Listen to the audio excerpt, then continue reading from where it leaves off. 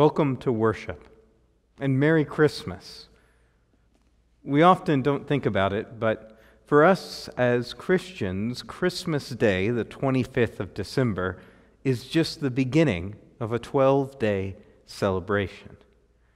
And so, hopefully, this service will continue on and help you remember that the gift we received in Jesus Christ coming to earth, that mystery of the incarnation, is something so amazing that we could not contain our celebration in just one day.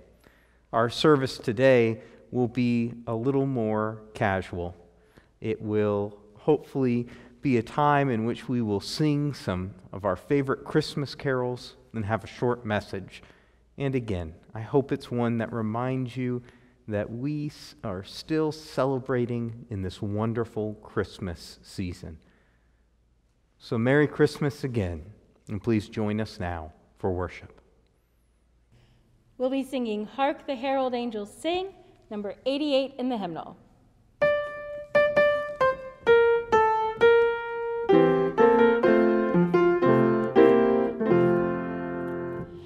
Hark the herald angels sing, glory to the newborn King. Peace on earth and mercy mild, God and sinners reconciled. Joyful all ye nations rise, join the triumph of the skies. All evangelic hosts proclaim, Christ is born in Bethlehem. Hark the herald angels sing, glory to the newborn King. Christ by highest heaven adored, Christ the everlasting Lord. Late in time, behold him come, offspring of the Virgin womb. Veiled in flesh the Godhead see, hail the incarnate deity. Pleased as man with men to dwell, Jesus our Emmanuel. Hark the herald angels sing, glory to the newborn King.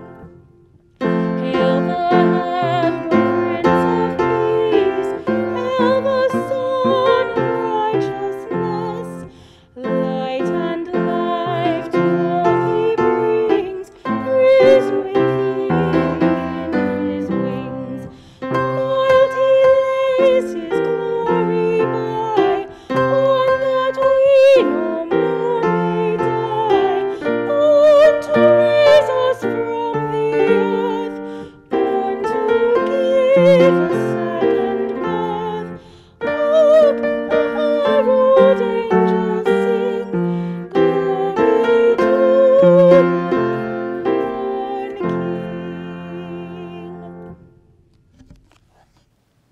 Let us pray. God, on this Sunday, after we've celebrated Christmas, we thank you again for the gift of your Son. We thank you that in this year that has been like no other in our memory, that gift came as it has come every year.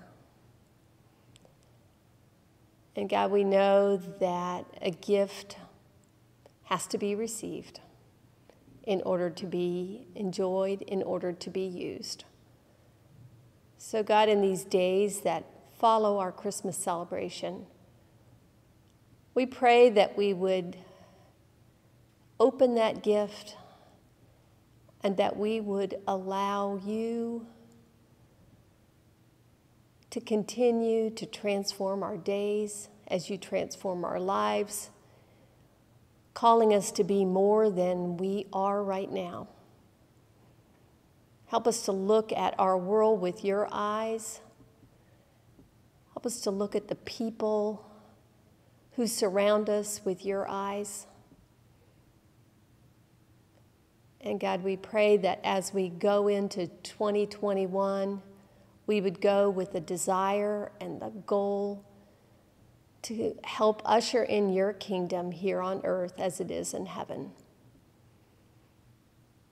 God, we know that this Christmas has been different.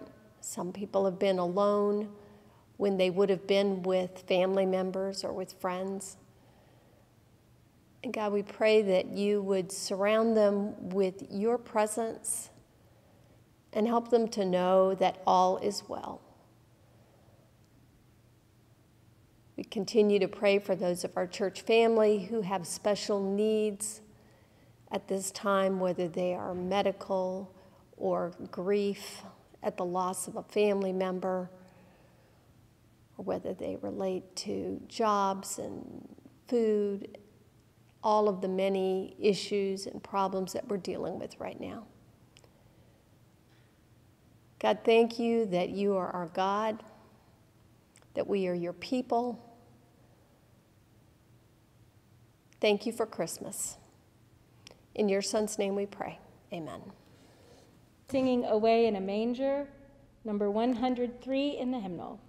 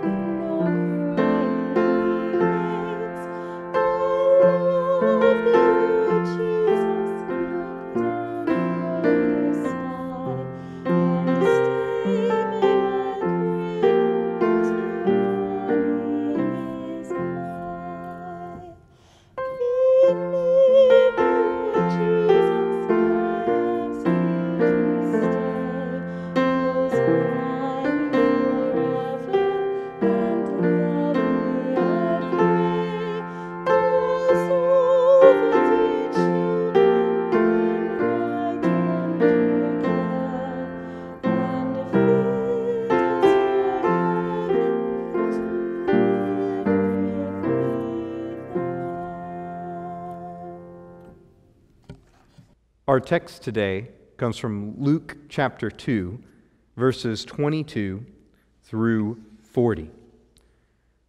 When the time came for their purification, according to the law of Moses, they, Mary and Joseph, brought him to Jerusalem to present him to the Lord.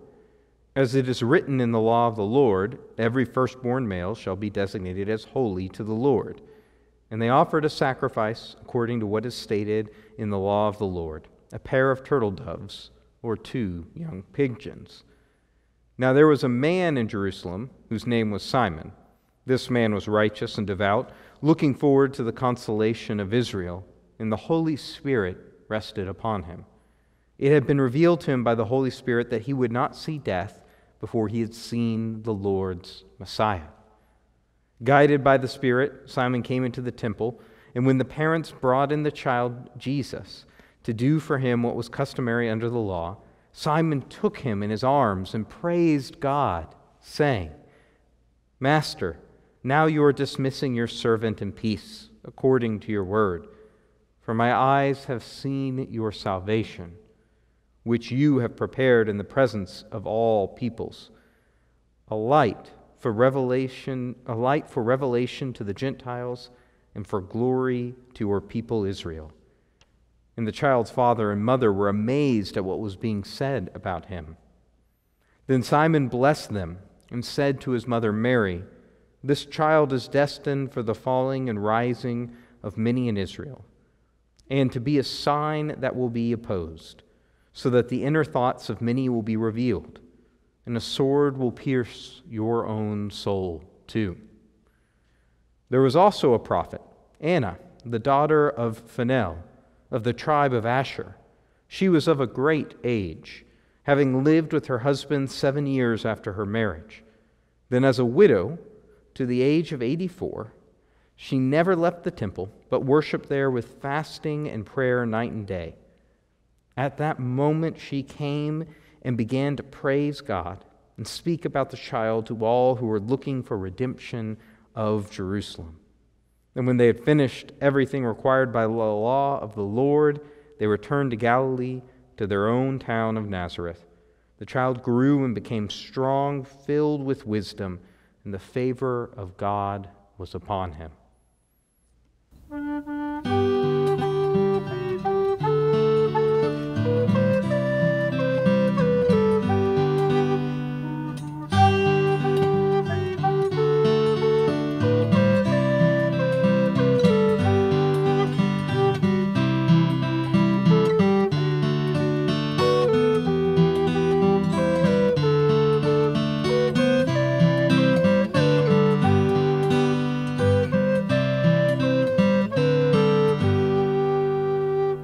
I'm always fascinated by the nativity play. We didn't get to do one this year, but typically every year we have a play where the children teach us the Christmas story. What's interesting to me is how often these plays can deeply speak to me. And they're also fascinating how they get put on. Here at this church, we have behind me a closet with all sorts of costumes. When the children come in, quickly a role is decided for them. Some put on the crowns of the 3 wise men, others the tunics of the shepherds with a staff. Some of the little children dress up as sheep. And of course, there's Joseph and Mary, and occasionally we have someone play the baby Jesus. But the great thing about the play is that you know the role you're supposed to do. You're given the costume, and you go into the role. But life isn't always like that, right? I remember I once heard a story from a comedian. He was at a point in his life in which he didn't know what to do, and his mom had decided he should go into the priesthood. She didn't tell him or a very confused priest who she invited both to dinner at an event. As they were sitting at a table, not realizing that they had been set up, the comedian said the priest told him, "I often know why I'm at places, but I'll have to be honest to you. I don't know why I'm here tonight." The priest did not know his role in that moment. And oftentimes, it's not the complicated hopes of a mother that can send us confused, but it's the time in this world, the waiting, the everyday responsibilities that can make us wonder what is exactly the role God is calling us to. The story we read today from the 2nd chapter of Luke is a favorite of mine. So often we have so few Sundays that fall inside the season of Christmas. This year we get 2 of them, which is great. But this is a text we often only get to every few years or so. And I think it's a shame because it's a wonderful text. The story of Simon and of Anna are 2 people who find their roles in this story of Jesus. This, we think, happens about 40 days after Jesus was born, still a young baby.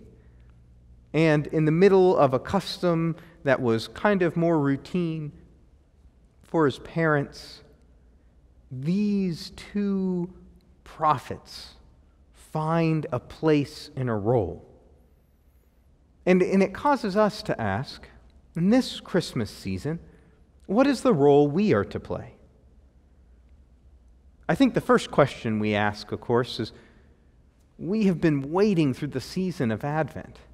And how do we respond when the waiting finally ends?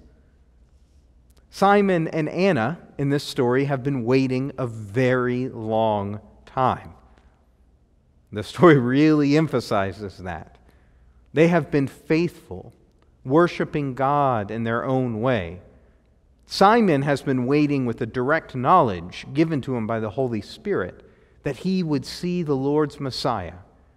Anna doesn't seem to have that knowledge, but she has been waiting and serving the Lord in the time of her life.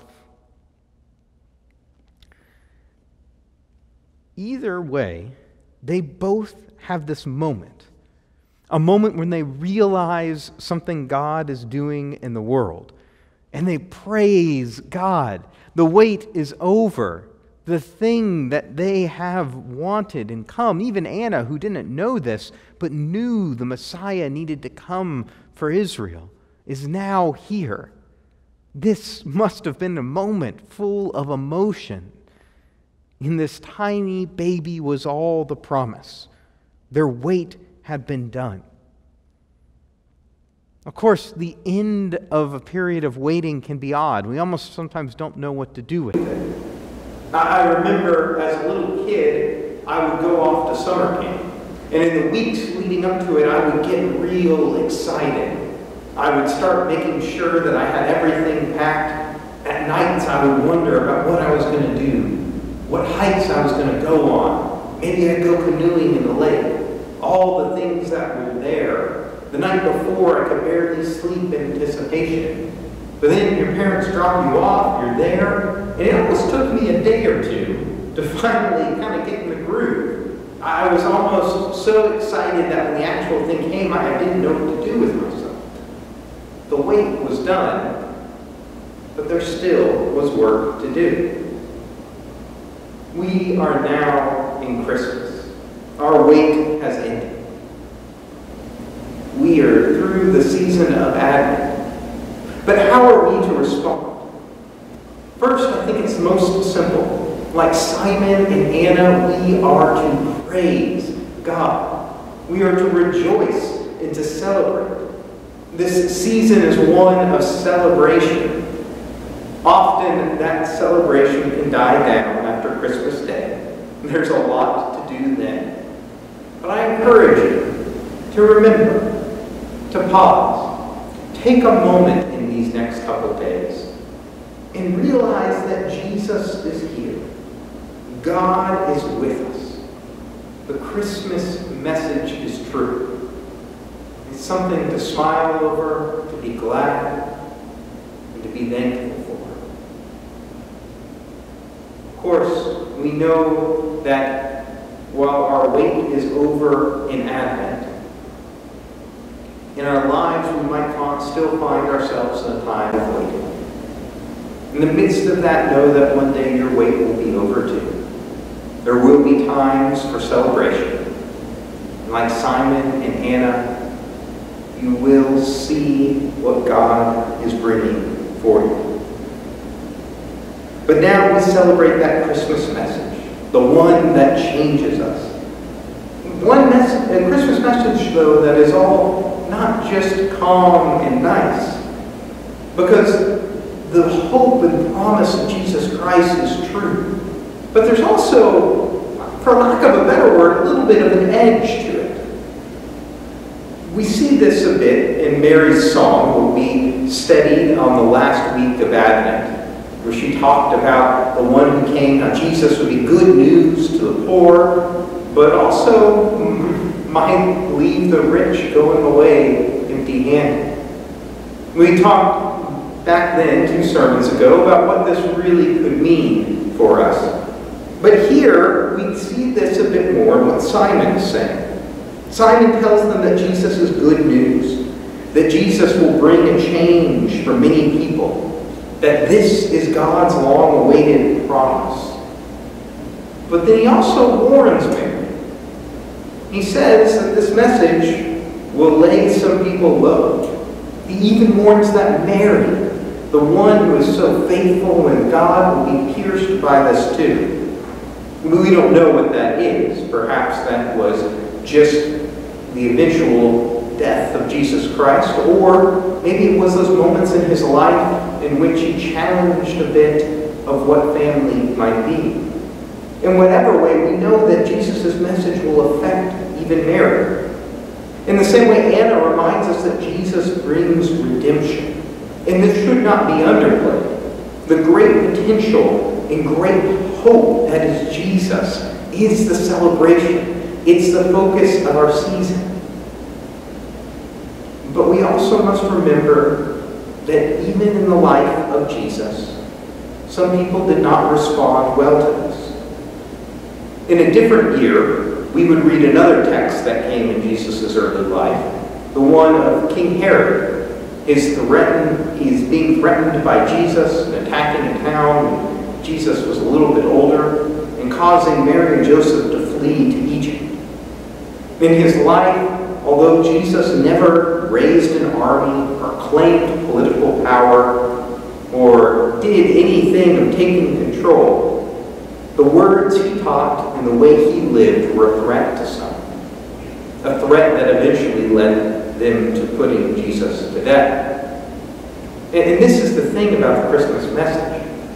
It is good news. It is something we should celebrate and live, that Jesus is here and wants us to live out his kingdom in the world around us. But we also must remember that sometimes the world will not appreciate this as much. Well, we've talked about it before, but in 1942, a group of Christians in Georgia formed a farm called Koinonia Farm.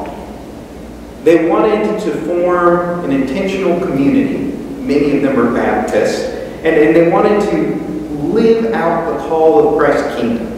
The farm, they said, would be guided by 4 principles: to treat all human beings with dignity and justice, to choose love over violence, to share all possessions and live simply, and to be stewards of the land and its natural resources. This sounds like a good group to have. Sounds like a very calm and tame mission. But in the 1950s, that first call to treat all human beings with dignity and justice caused some controversy.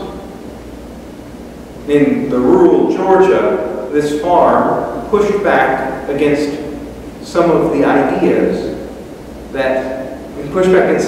and supported racial justice.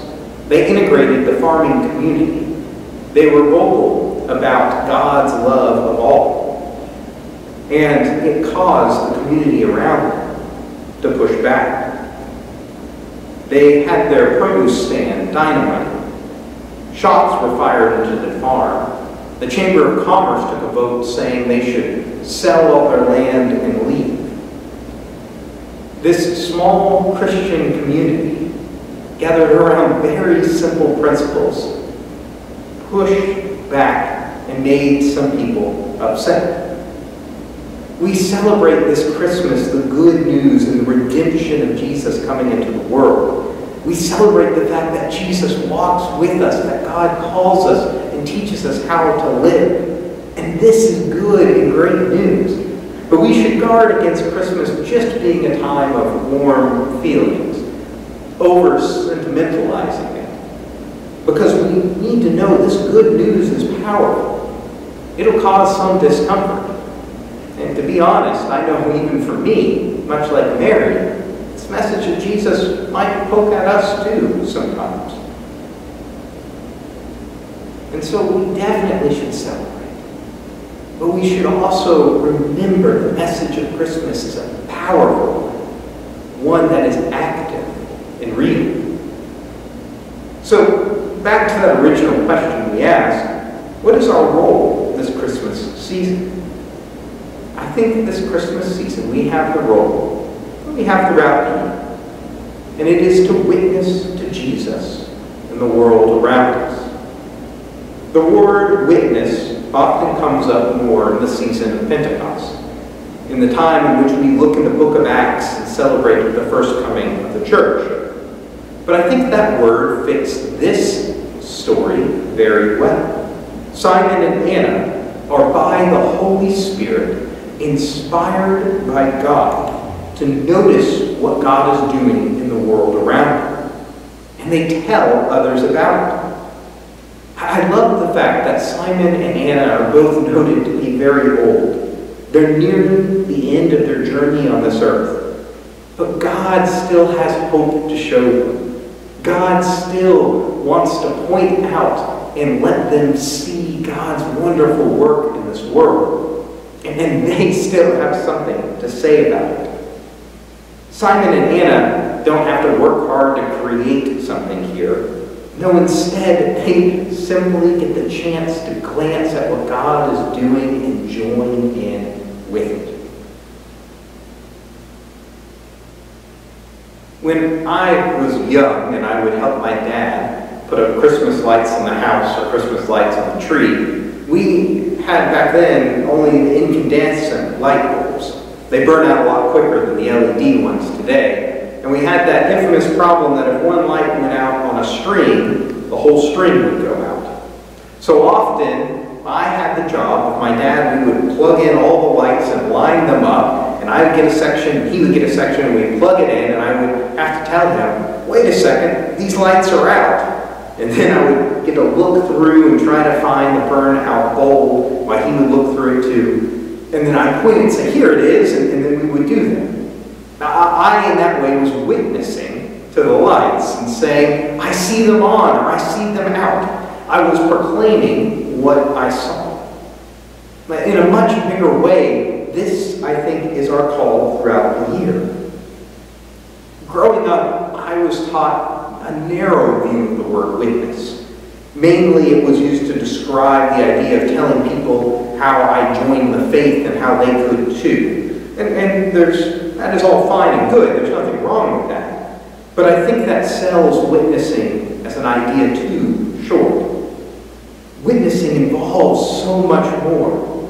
It's noticing what God is doing in the world and in our lives and proclaiming it in multiple ways. We witness the good and perfect gifts that God has given us. The stars at night, the people who we happen across in our lives, and everything in between. Our witnessing does not have to involve words. We can witness and point out what God's doing in our actions. We can do it in art. We can do it in service to others. We can even do it in a quiet reverence that points in silence to something wonderful.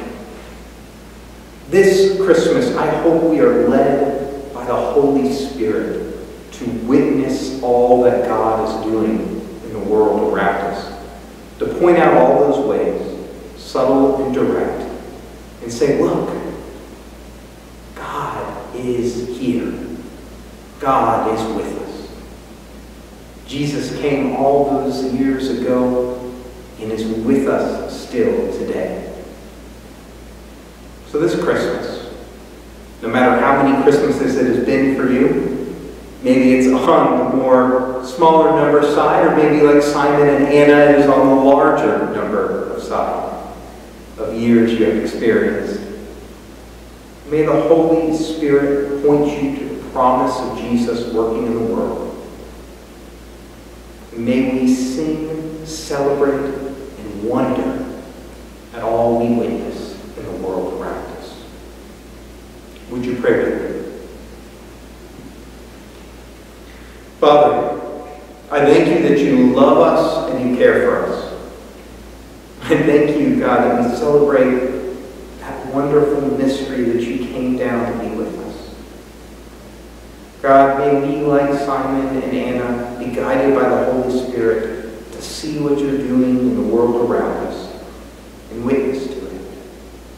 God, may we never forget that powerful Christmas message, one that we don't need to soften, but instead embrace all that Jesus offered.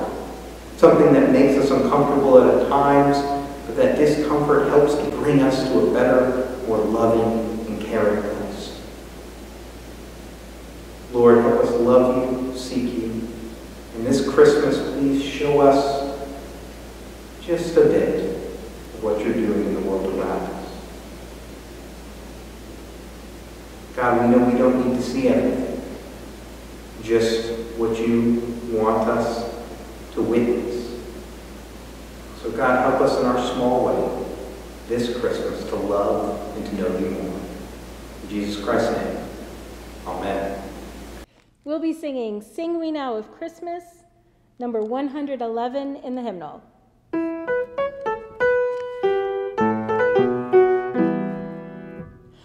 Sing we now of Christmas, Noel sing we here. Hear our grateful praises to the babe so dear. Sing we Noel, the King is born Noel. Sing we now of Christmas, sing we now Noel. Angels call to shepherds, leave your flocks at rest. Journey forth to Bethlehem, find the Lamb blessed. Sing we Noel, the King is born Noel. Sing we now of Christmas, sing we now Noel. In the stall they found him, Joseph and Mary mild, seated round the manger, watching the holy child. Sing we Noel, the King is born Noel. Sing we now of Christmas, sing we now Noel.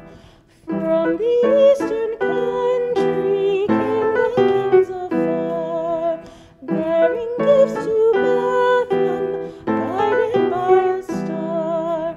Sing we Noel, the King is born Noel. Sing we now of Christmas, sing we now Noel. Golden wool they took their gifts of greatest price. There was never stable so like paradise. Sing we Noel, the King is born Noel. Sing we now of Christmas, sing we now Noel. So may I leave you with this good word. Merry Christmas. This year may you witness Jesus in your life and in the world around you. May the Holy Spirit guide you.